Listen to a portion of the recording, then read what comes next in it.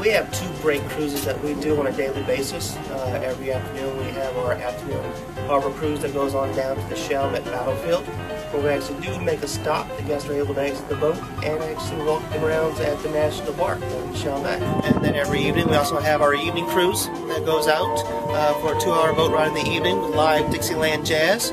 And we can even scale it to add dinner on board too, with a nice Cajun Creole buffet.